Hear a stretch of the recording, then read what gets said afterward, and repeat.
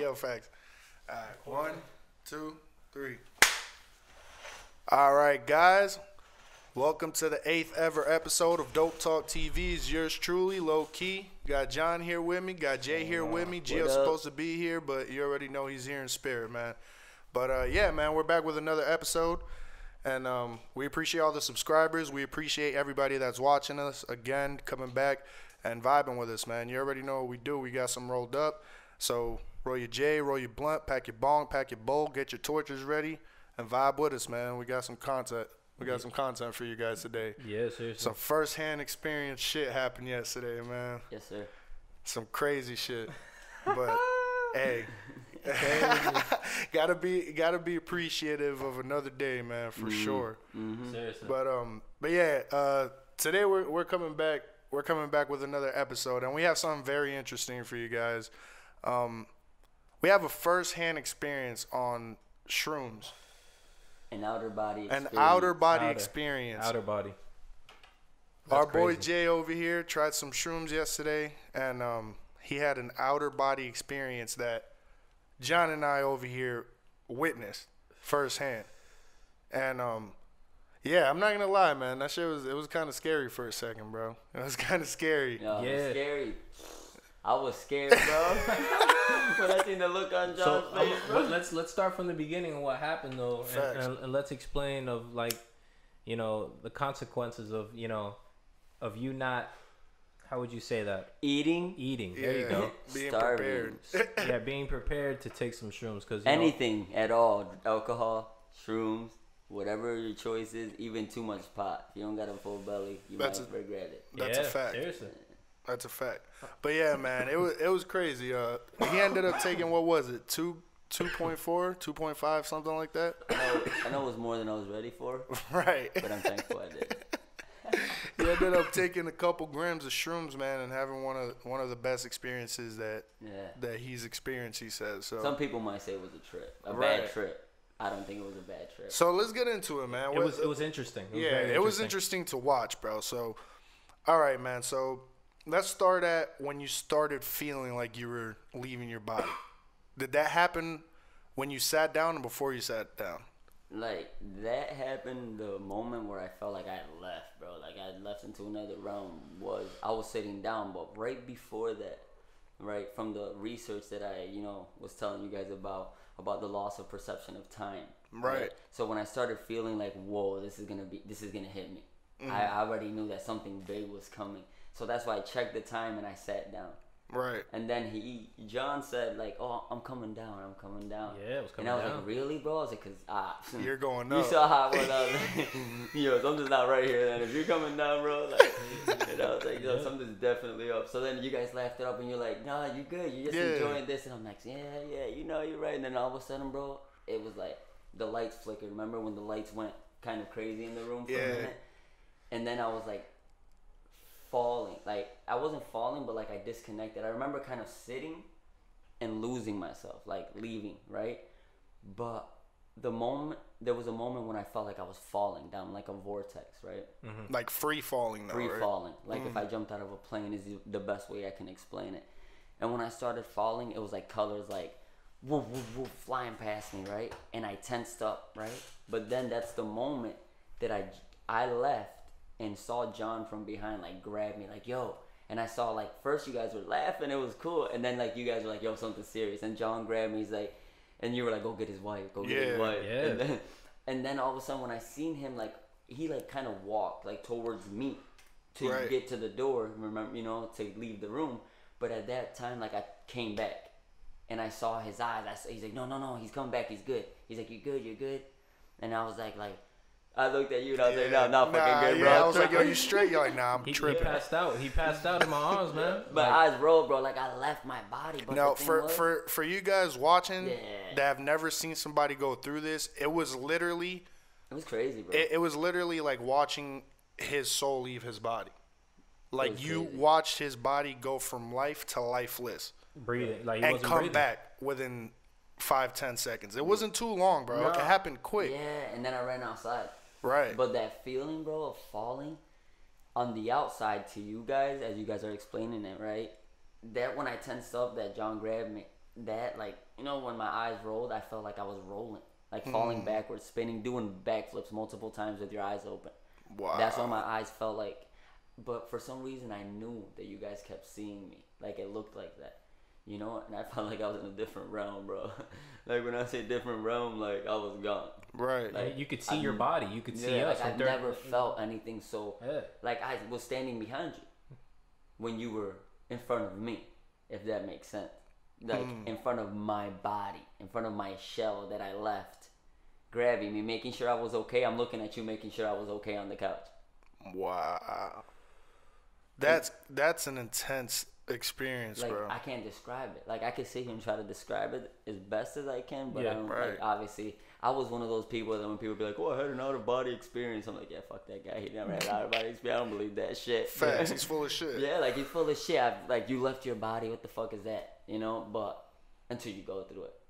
You know? And then, like, I post that, like, today, that's all I could think about, you know? Because it's such a big deal. But after that, that's when I went outside. Right. But it was the thing that I'm gonna tell you that was interesting for me, bro, was watching you go through the different waves of emotion, bro. Bro, that was intense too. Yeah. But it's needed. I feel like the research that I did, right? The first few times I tried shrooms, I did it at a safer dose, and I did it with food in my stomach. Right. So it was definitely a different experience. Good It was vibes. very light. I just saw little things. If I really focus on the wall, I see waves. You know, I see the plants outside waving. You know. But yesterday I wasn't here, but I was here. You know what I mean? Like when we went outside, at one point when he was like, "Oh, I'm gonna call the ambulance," and I was like, "Nah," I was like, because I'm not gonna die. You know, I knew that I had crossed the little threshold. You know, that where I went too far. Right. But in a way, from what I've been learning and stuff, I kind of wanted to go there. Cause that morning, I told my wife, I'm like, well, I was watching a TED Talk on this, and I'm like, man, I wonder what that feels like. I was like, firsthand. Because it's different hearing everybody say what their experience is and describing this psychotic fucking crazy shit. And you're just like, man, come on. You didn't really see worms and you didn't really see this. But, bro, my cousin told me that. Oh, bro, I saw worms one time coming out of the floor. And I remember I told my wife, I don't know. I don't believe that. I know the mind's powerful. And it's powerful enough to make you believe anything. Yeah. One thing, bro, that if you're not prepared for shrooms and you don't do a little bit of research, you don't take it lightly, like, bro, you might feel like you're dying. Especially if you build stuff, like you hold stuff in for a matter of time, and then like you really start to see. Like, you know? Yeah, that's what I was telling you downstairs, bro. It shows you to yourself, bro, and it peels you back like layer by layer. I feel the people who don't like it are the people who are don't want to see that. They're not true to themselves. Yeah. Their conscience isn't clear, bro. Yeah, exactly. That's an important thing. If your conscience is dirty and you don't know who you is are, not for you. You got to be right up in the mind to a certain extent. Like if you're going through some traumatic stuff, if you're too prideful, things like that, because bro, your ego is gone when you disconnect, bro. Like the disconnection is the craziest thing. I could sit here and try to explain the colors and all that. And I'm sure there's tons of listeners out there that have heard, probably heard stories, but bro. When I seen some crazy stuff. I seen like the eye, that the Egyptians draw and what people might believe. But bro, it was real. What I saw, nobody can tell me it wasn't real. Right. Like I was gone. Yeah, it was there. But I was talking to you guys. Yeah, you were there the whole time. Describing everything that I was going through as vividly as I could to you guys. Right. Because it was insane. Like. It sounds like somebody crazy talking or somebody going psycho, losing their mind. Yeah, it does. It does. Like the next time I would like to record that shit in the name of science. I truly believe that. So I could you go were back. saying that the whole time too. You're like, bro, record this shit. Because I was aware. I'm just like, holy shit, I am in a different mental. Like I am gone. But the way that you landed, like your body, like I remember you saying, it felt like we went through like what would you call that? A vortex. A vortex. Bro, it was crazy. And the next thing you know, your body was cold, stiff. You didn't, bro, you took your last breath, and I thought you were joking. Honestly. Yeah. I definitely did stop breathing for a little bit, because when I came back, I was a like, couple seconds, And I thought you were joking with me. Yeah. Like, I thought you were just trying to... No, I saw you guys laughing, though. Yeah. That's what I'm saying. So I get it. And then I saw y'all get serious. Nah, I got serious quick, bro. Got real serious. When I saw your eyes roll into the back of your head, and I saw you completely stiff and just, not breathe for a couple seconds, I was like, bro, go get his wife. He did one of these. He went... and then he just croaked over. John makes it look like I was on heroin. Yeah, facts. Just for the viewers, I wasn't on heroin. I've never done it. It was only shrooms. It was only shrooms, guys. Pookie was shaking in the corner. Nah, but I was feeling like this guy right here. I was lit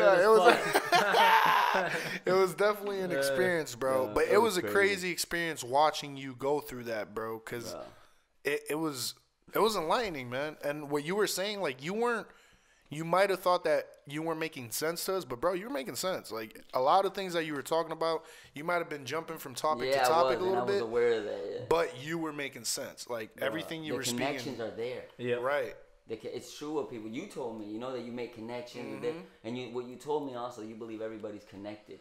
You don't feel that ever in your life. I feel much until you get there. Right.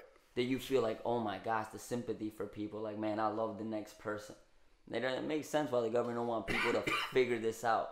That's a fact. Because what would happen if people really tapped into that consciousness and really saw the person next to him, like, man, in sympathy for them, like, man, they're going through it. Yeah, he cut me off in traffic, but I'm not going to go scream out, you motherfucker, bah, bah. You know, be like, that guy's mom probably, died. He's on the way to the hospital. Right. Be a little more sympathetic, just like you would want somebody to be to you, obviously. Exactly. Going back to that old saying. Yeah, man, because you never know what somebody went through before they walked in the room, dog. Like, for real. Like, somebody could walk in the room and you're like, oh, look at this nigga, whatever. But that person might have just lost their dad. That person might have just got fired. You know what I'm saying? You don't know what's going on. And that's true. You're right, bro. Like, I never experienced that until I got there with Shrooms too. Like, it really made me realize we're all connected and we need each other, bro. Yeah. We honestly, like, people would be like, "Oh, I don't fucking need nobody, this and that." Yeah. Like they're bro, cold and we shit. need each other to be stable and be good and be mentally good. You know what I'm saying? Everything, yeah. Bro, if you're not ready though for the Shrooms ride, just don't do it. If you're not like a mentally like strong person that understands how to separate the reality from the fake, don't do it, because one thing that I did understand was what was fake. And I felt like, holy shit, like, I'm just, like, that third eye, I'm woke. As people say, I'm woke as fuck. Yeah. Next time people are like, who's the wokest person you know? I'm going to be like, me.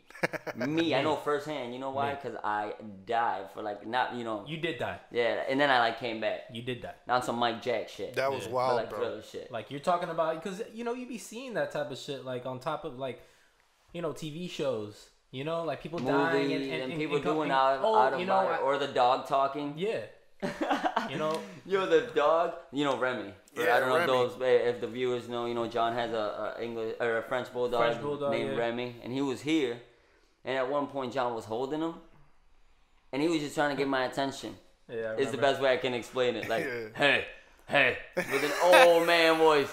And that's what I mean about being mentally strong. Sometimes you see some things that if you don't know, like, ooh, this is reality, I'm on a trip, and are conscious and understand that once you get on that roller coaster ride and they bring down that bar over your lap, all the screaming and begging you do once you take off is not going to stop that roller coaster.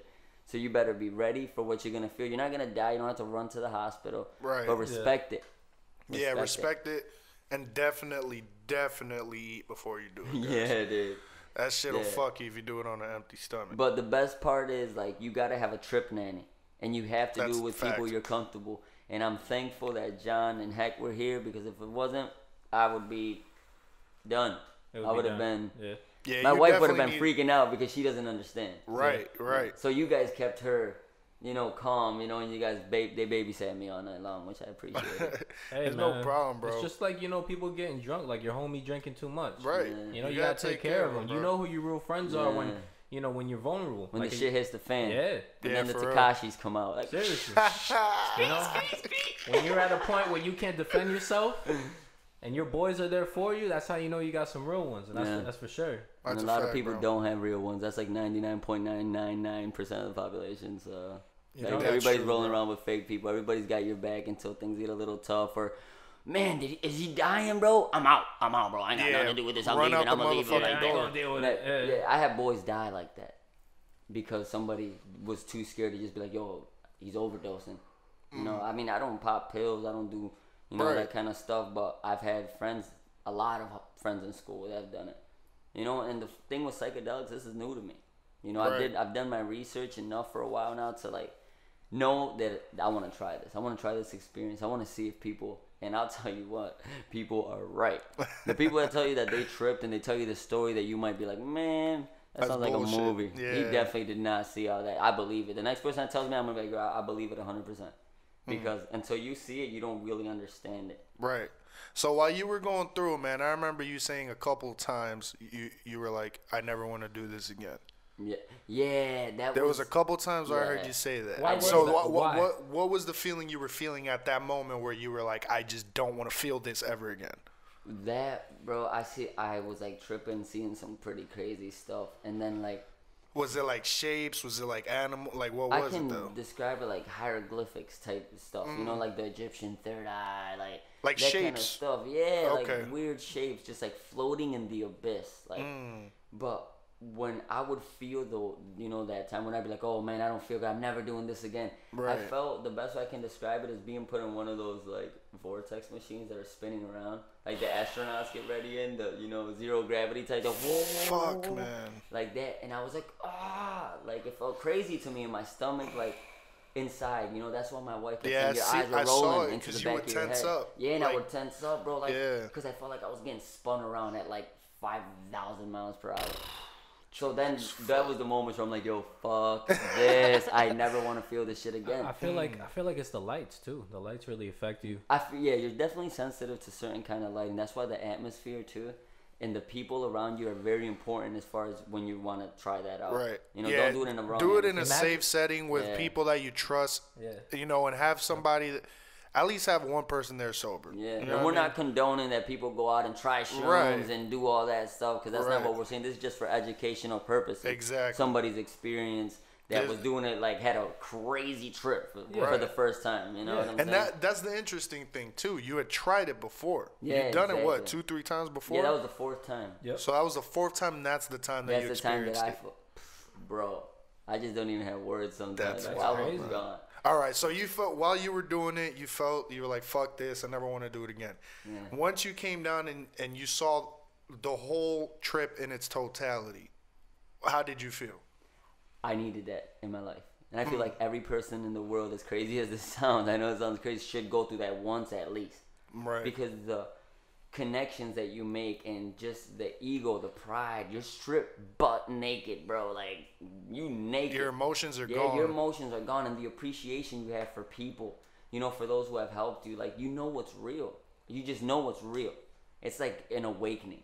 And you see what's real and you see what's fake. But it's not like when you're drunk. Like, people can get blasted drunk and they're not there, but I still was there, but I wasn't like in my body. You were completely conscious though, brother. Yeah, and I kept talking and hearing. And you kept saying it. You're like, I know I'm tripping, and I know I might come off a certain way, but I'm aware. You kept saying that. You're like, I'm aware. Because that's important, bro. That was what had me like kind of mesmerized by this whole experience. That I kept telling my wife, I was like, the craziest part is that I kept hearing Hector like, you're doing good, bro. Like everything. You're and right. I'm like, boom, because that helps. Bro. Because at times I wouldn't hear you guys. Even like the fact that my wife was like, I was laying right on your body, but I'm here asking her like, babe, where are you? Like, babe, you know what I mean? So like, and she's like, I'm right here. And then you said also that she was laying right on me, but I was not like there. I was like a shell. I was down in the pit looking up through a circle in the sky and seeing you guys hanging out there with my wife there. Yeah, just looking down at you. And I'm calling out like, hey, y'all. Like, I'm good in here, but I'm fucked up. I'm on a roller coaster. Because remember when I'd be like, it was like going down a river. And you got the smooth waters and it feels good. You're like, shit, the view looks nice. And then you hit the rocky shit.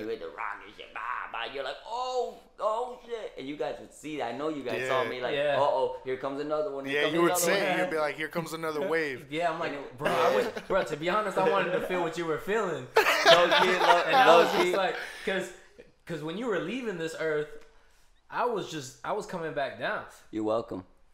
Yeah. That was for you. You know what? All this that happened yesterday was for me, was for you, was for you. I'm not gonna lie, I took a lot, bro. I'm telling you, I took a lot home with me, bro. Yeah, man. Bro. I couldn't sleep that night, man. It was I last was night, Oracle, guys. bro. This was last night. This was last night, by the way. Yeah. This is last night. It just happened. This is fresh. And today, I'll tell you what. I've never felt so grateful in my life. Like, not because I like died or whatever, but you start realizing what you need to appreciate and the people you want around you. Exactly. you know, you definitely see things for what they are. You see how shitty you are if you're a shitty fucking person. Yeah. Right. You start seeing your faults and you notice what you need to work on about yourself. But you're comfortable speaking about them. Exactly. I don't feel no ego. I don't feel no pride. It was like a greater sense of knowing myself. Yeah. You know, and I love it. Like, damn, like, that experience is just like, bro, I'd do it again. And to be honest, bro, while you were going through it, I was like, yo, this nigga's never gonna allow us back at his house. Yo, his wife's gonna kill me. Yo, his wife's never gonna cook ever. No more. For me. No. Bro, I'm telling you, like, that is an experience that, like, I was telling my wife today, I was like, bro, it'll definitely make you believe that there's a God. Bro, I'll tell you one thing. If one thing out of all that experience that I learned is there's a God. People do their research. If people want to go look online, there's definitely a lot of people that, I was like, I went on this trip and I met God and I met God. And then people might think like, okay, man, you were just tripping. That's what it was. Right. But until you're there, you can't really speak. You can only give opinions, right? Like, this is what I believe. That seems impossible. There's a lot of shit in the world that seems impossible that people do on a daily basis. You know? There's true. People in the world there's a show about people who are superheroes. This man that electrocutes himself and can take all these volts of electricity. A normal person would be like, that's impossible. Who's to say what's possible and what's impossible? Nobody. Because that show, remember, like, I forget what it was called, but they had different people. Like, this man has electricity in his hands. He could light up a light bulb. Right. You know, and it was on TV. It was like one of those reality shows. And the person was like elastic skin. He could stretch himself. You know, and it's just like, how do these people, somebody would say, that's impossible. You know what I'm saying? This person was born with an arm behind his head. Like, that can't happen. That's crazy. Until it happens. Right. Yeah. You know what I'm saying? It's just like Bill Gates, you know, and people like Steve Jobs. They've done like mushrooms and LSD. Yeah, bro. The smartphone, the tablet. Come on. Do you think that was ideas? Bro, those were revolution. Yo, they changed the world. Yeah. You know what I'm saying? Smartphones? Think about a time before smartphones. You can almost not even remember it. Yeah. Seriously. Think about a time before apps. Right. It feels weird. And that was only like 10 years ago. Yeah. It wasn't that long ago. I remember. Bro, you want to talk about time on shrooms? People lose the connection with time, right? That's important too, to keep on track. That's why I kept checking the time. Remember? Yeah. Time flies. You know what I'm saying? When you're going through that experience, you feel like you learned a lifetime amount of knowledge in a matter of the span of a few hours. Yeah. Like all the stuff that's pouring. I was talking so much and I was aware that I was rambling off. But I was just rambling off everything that I was hearing, I guess you could say. Right. You know what I'm saying? Everything that I was like being fed. And I was just...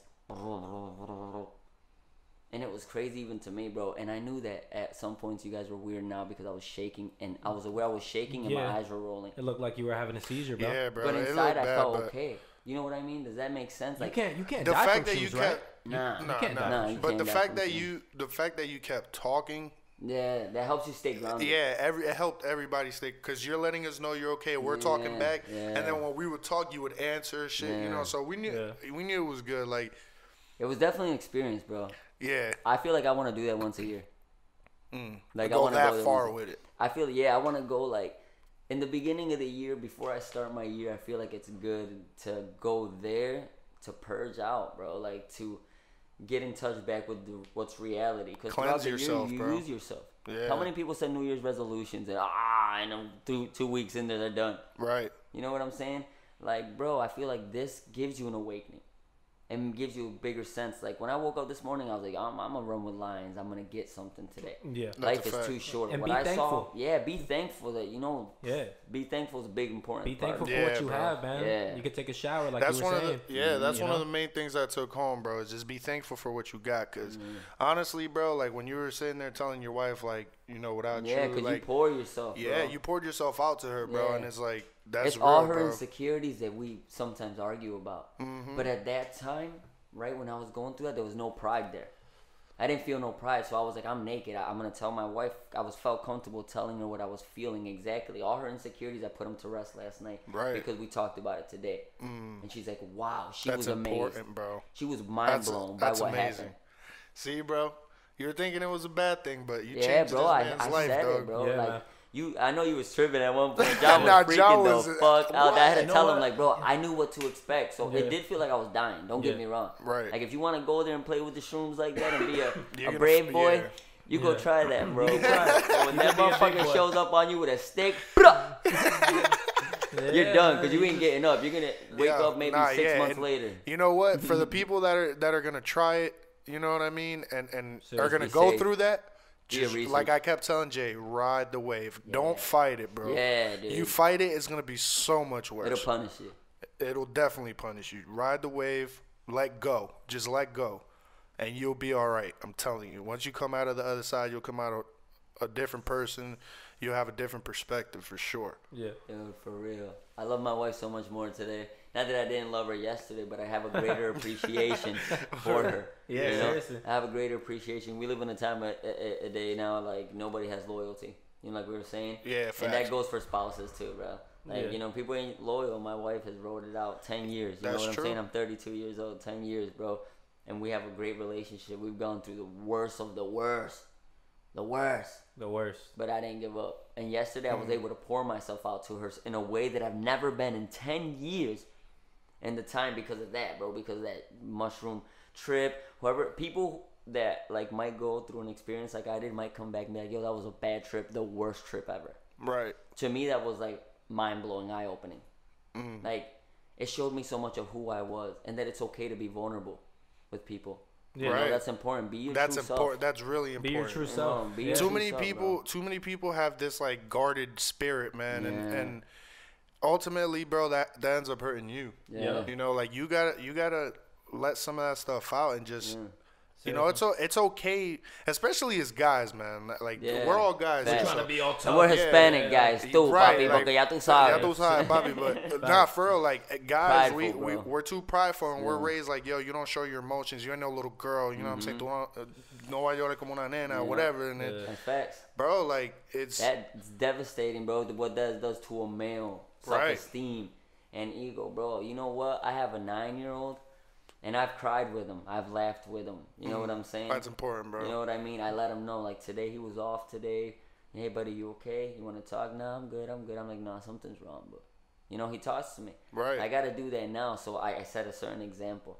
Because, you know, we got to try to achieve better every day. Yeah. If you're rolling with people who ain't trying to move or go anywhere, you know, they got to go. Stagnant people, man. Stay away from them. Stay away from cold people, man. You know what I'm saying? You need people that like actually care about you, bro. And, you know what I'm saying? Actually want to check up on you for no reason. You say cold people? Yeah, like cold. You want to talk about cold? That reminded me of something. The temperature fluctuation when you're going through shrooms. Let me describe it, bro. I'm from upstate New York. You know what I'm saying? So it's like a winter. Yeah. And then teleporting to a Florida summer, and then going back to a New York winter, and then a Florida summer within a span of like minutes apart. You remember that I was like, oh, I'm freezing cold. Yeah, like, and you got under the cover. And I got under the cover, and then like 5 minutes later, I'm like, fuck, my hands are sweating. I feel like I'm gonna die. Yeah. It feels crazy, bro. But if you do your research, you know you're not gonna die, and that it's gonna feel like you're gonna die.